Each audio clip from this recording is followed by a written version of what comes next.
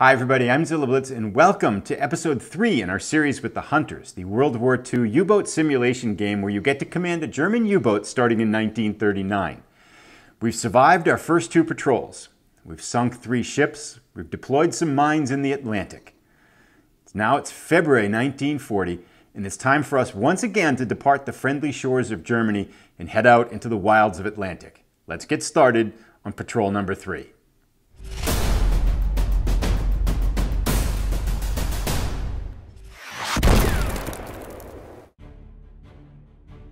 So let's do a quick summary of our U-86 on its first 2 patrols so far. We've had, again, 2 patrols. We've got 3 ships sunk, 13,600 tons put to the bottom of the Atlantic Ocean.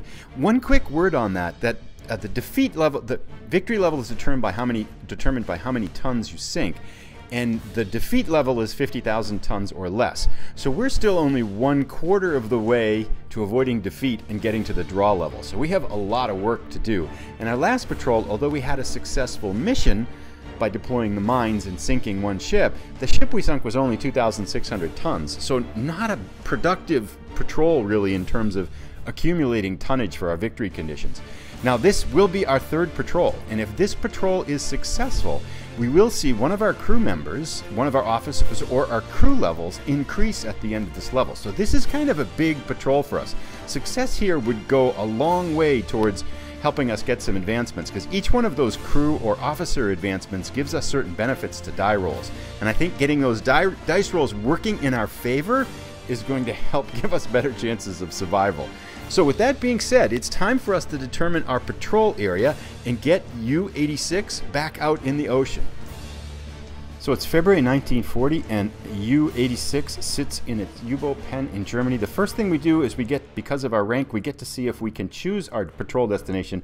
We're looking for a 1 on a die roll, a 2. No, so we do not get to choose our destination. Instead, we have to roll 2 6-sided dice to see where our patrol area is. I'm hoping we can avoid a mine-laying mission because those don't seem to really give us opportunities for a ton of tonnage. I mean, they're replacing our torpedoes with mines, so let's hopefully we get something other than mine-laying.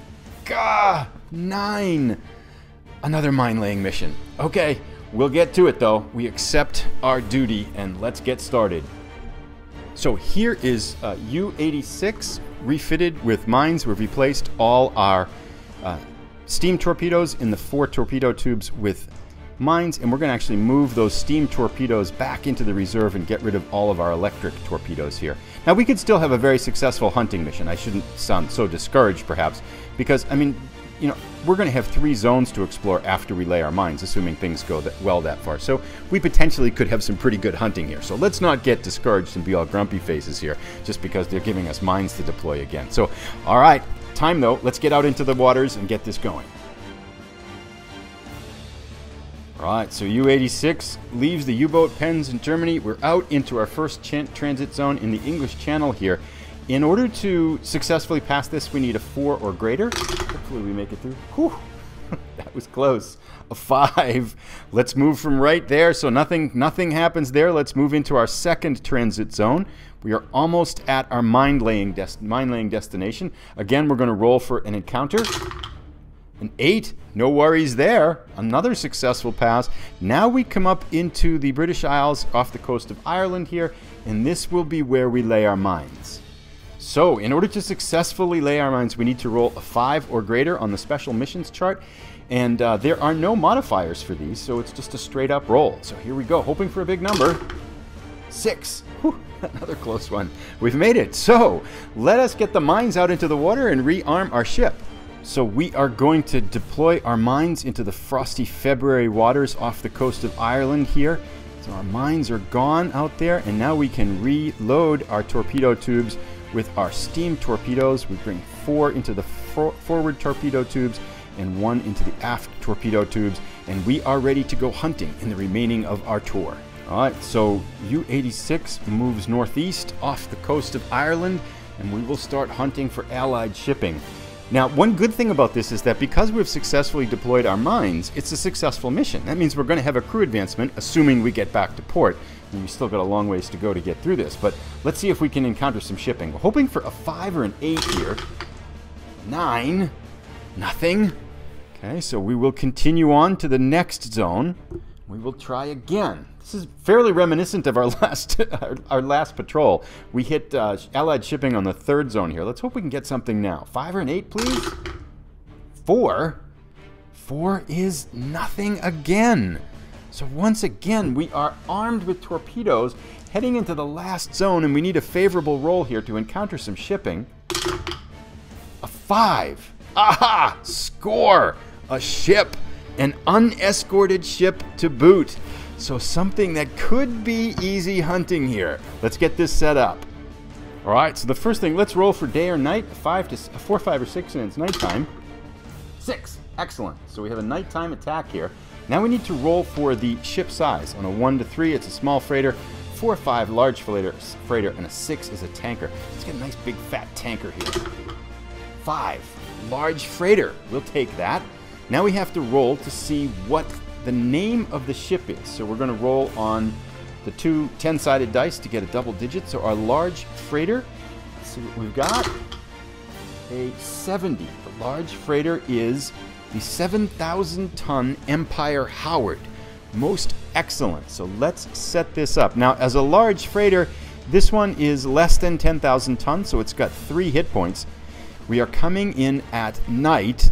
Now, because there's no escorts, we are just going to come right up to close range, and we're going to be on the surface, and we get to, with this unescorted target, I mean, these are kind of sitting docks, right? So we get to unleash everything.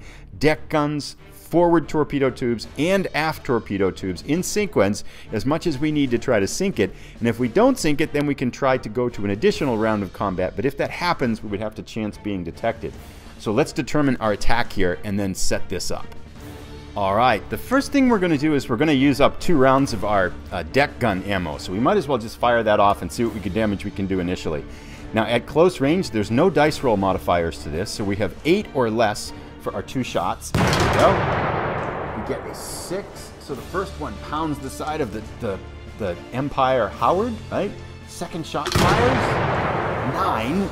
We missed with the second shot. Okay, so let's see how much damage we've done with this hit.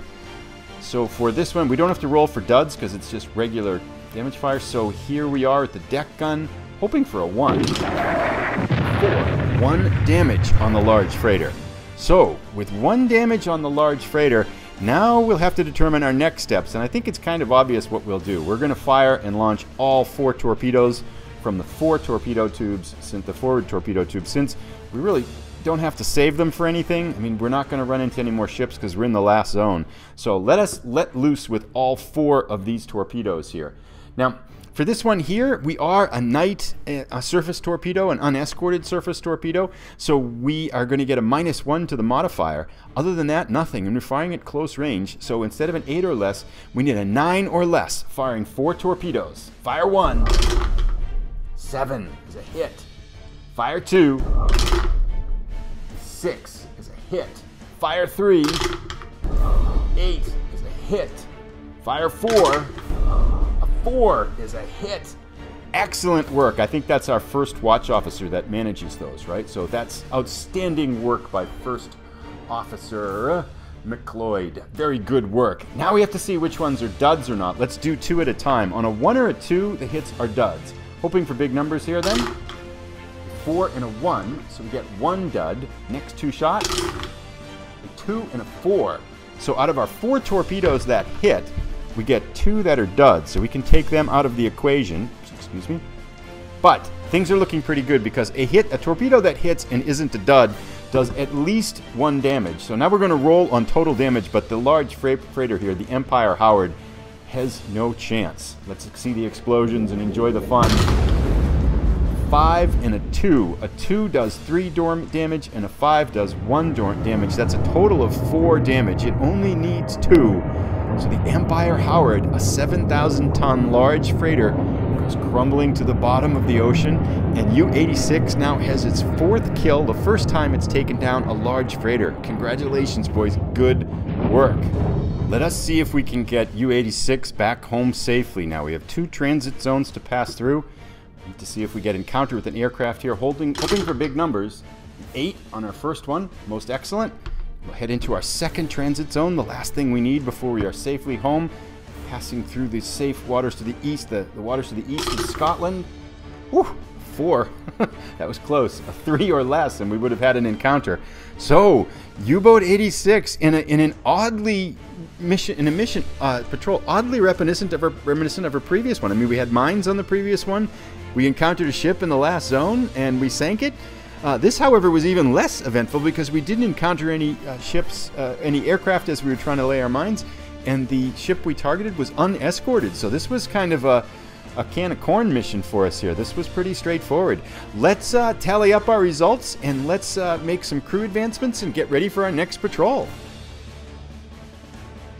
All right, so we pull back into the pen. I'm just going to kind of refit our ship here as we talk about the results here.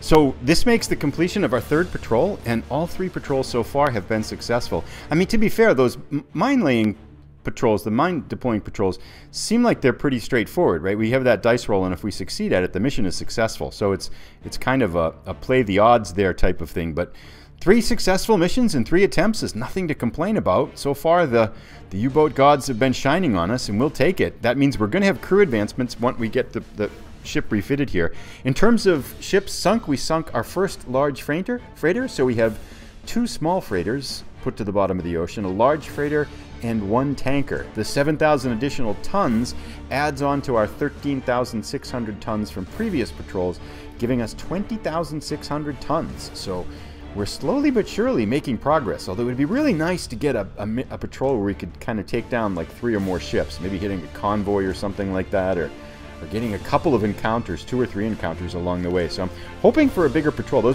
The mines do hurt, right, in terms of tonnage for sure, because you take up 1/4 of your chances to get combat results and you lay mines. Although, you know, again, nothing to smile at with that whole automatic success once we lay the mines down. So with that being said, U-86 is refitted in the month of March 1940.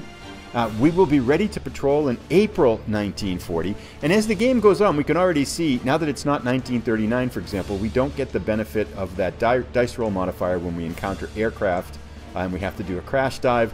The dice roll modification numbers, as you go further forward in the years and in the game, start to work against us, and that's why I think it's really important that our crew advances in skills, because you've got kind of these 2 competing factors, where you get to be a better trained and more adept crew, but at the same time, the allies are getting better at this too, and so things are just going to get harder. So with that being said, let's make our promotions and advancements here, and let's get ourselves set up so we can start our 4th patrol. All right, so let's talk about the good things that happen. Now, as the commander of the U-boat, we have to accumulate 100,000 tons or sink a capital ship and things like that in order to get some promotion levels. So that's going to take a while for us, or a year of service too.